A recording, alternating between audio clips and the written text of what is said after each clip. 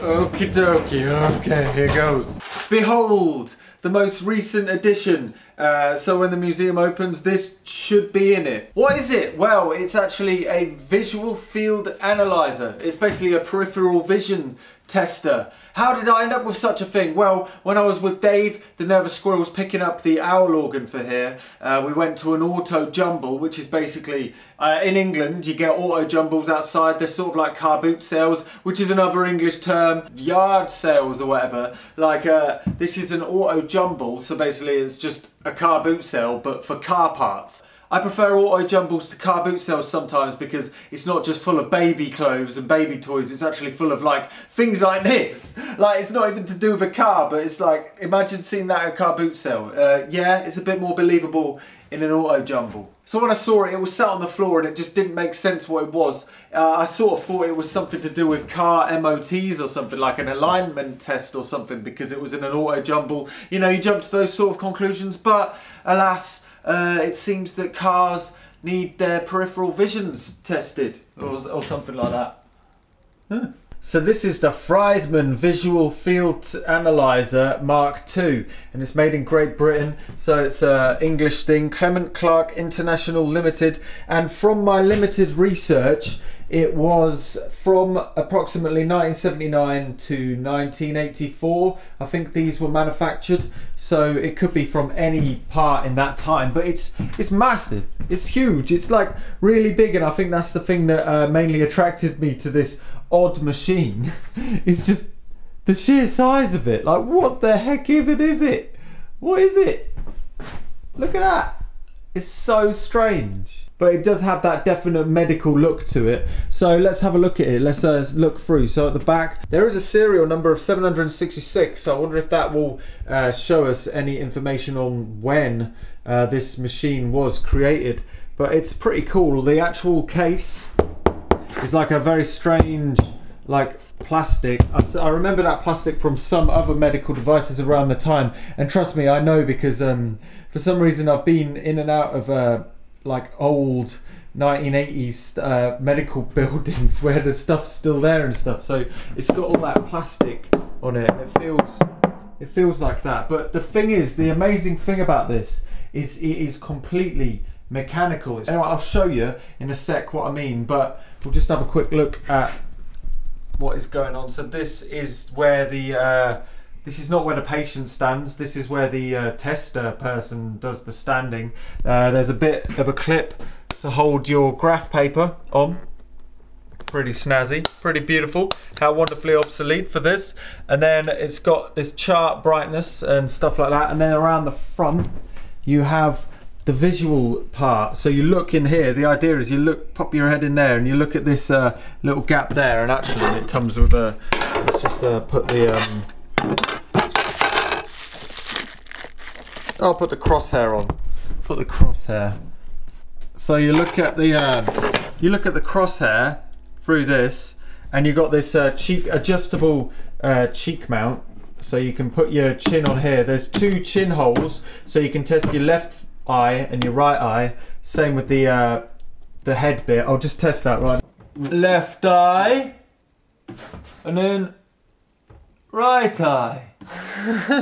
So the whole idea is you look through here and you look at this, and then there's lights that flash around here, and then you need to tell whoever it is that you've seen the flashes. If you haven't seen the flashes, then your peripheral vision is giving you warning signs about something, and this could be anything between just dodgy eyes to a tumour or something like that. So it's always good to get your peripheral vision tested, even though I don't think I ever have.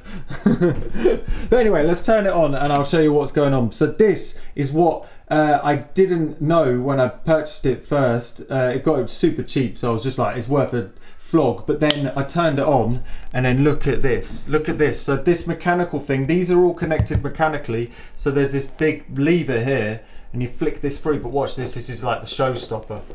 Oh, look at that. Look at that! These are all different lighting setups. So when it's set up on here, you push the button right here. You hear that pop? You can actually look through this little gap. You can see the light flashing. Yeah, it actually. Ooh. very dim. Just going to change the colour of it to magenta, no, neutral.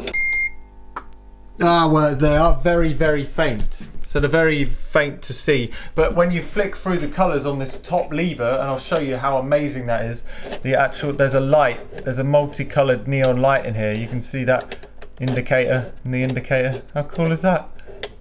And then there's a chart part where, I don't know what that is. Oh yeah, it's for the backlights for the chart. Look at this. And there's a light there to illuminate. For some reason, you might want to illuminate it.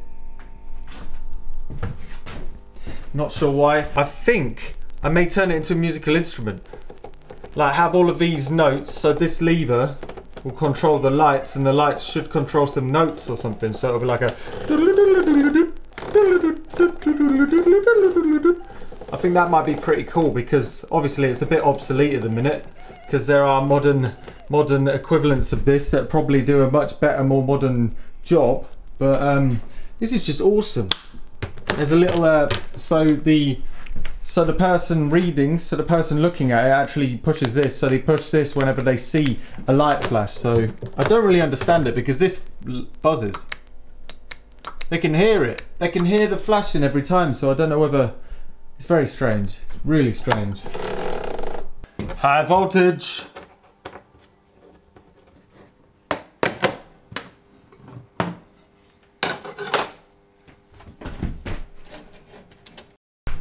Right, I don't know how well you're going to see in here, but just have a peek. Let's see if we can get a good shot. There's a massive mass of cogs, and one day, I think soon, I'm going to go and take a definite look in here. When I modify this, I'm going to have to take this apart. I'm very reluctant to take it apart right at this minute as it's fully functioning. But there's a number of really interesting mechanisms in there, and I can't wait to do another video on this when I actually modify it, if I do. But the question is, what am I going to modify it to? Should I make it a musical instrument? Does a peripheral vision machine really need to become a musical instrument? What do you think? So that's just a really quick look at this thing. Obviously the next time we're going to look at it will be when we modify it. If we do modify it, I'm not 100% sure what to do with it. If you have any ideas, please let me know. I'm really quite tempted on breaking out all of the LEDs to trigger out. I mean, using LDRs on them would be cool, but then you lose the kind of visual look of the LEDs at the front, because just... Oh, how cool is that? And then look at the... there's just so much tactile awesomeness. I might just leave it as it is and just let people mess around with it. I'm not sure yet.